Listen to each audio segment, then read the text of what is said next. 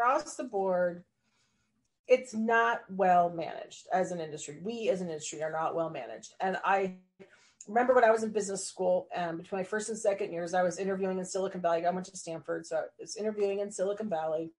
And I talked to a number of companies, and I eventually went to work for 3Com for the summer. But I interviewed with Apple. And the managers at Apple, it was unbelievable that they said this out loud. They said, oh, you don't come to work for Apple.